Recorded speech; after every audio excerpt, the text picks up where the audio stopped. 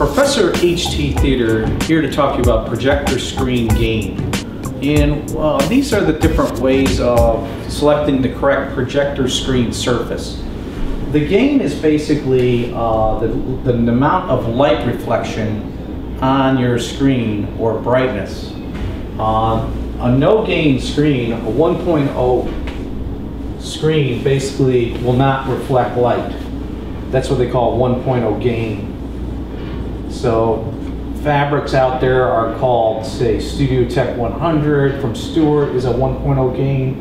There's Daymat, there's other types of fabrics that you can select. And basically what you're going to get is the same brightness the projector puts out.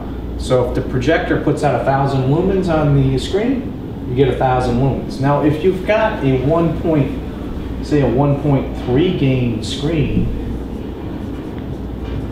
that's 30% more light coming out of the projector. So if you have a 1,000 lumen projector, you're theoretically going to put out 1,300 lumens of brightness on the screen. Now the thing you have to remember is the viewing area. When you have a 1.0 gain screen, you can view, so here's your screen, you can view off the axis of the room. So you're on the side of the room, you can view, and it's the same light output from here, as from here, as from here. Now when you go to 1.3 gain, your viewing cone will be a little bit brighter in the middle and less bright on the sides.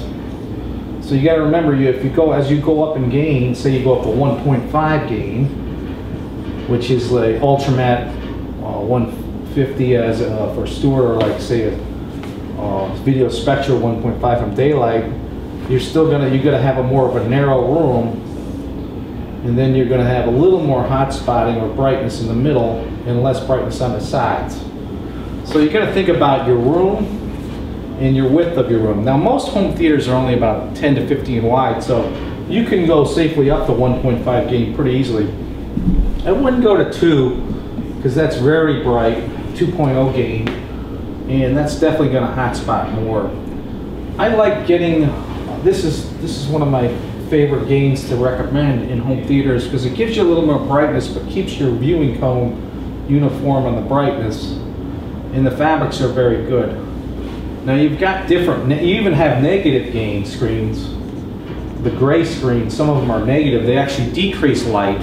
So you have say a 0.8 gain, you're decreasing your light by 20%. So that's one thing to keep an eye on is screen gain.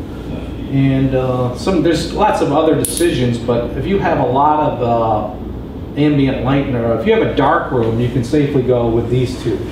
Say you have a lot of light, you might want to go with a 1.5 gain to get some more brightness on your screen so it doesn't look washed out with light in the room. That's Professor HT Theater talking to you about screen gain. Give us a call at 88. Whoa! Jeez, I can't even figure out these damn things. My God. Ooh, this smells good.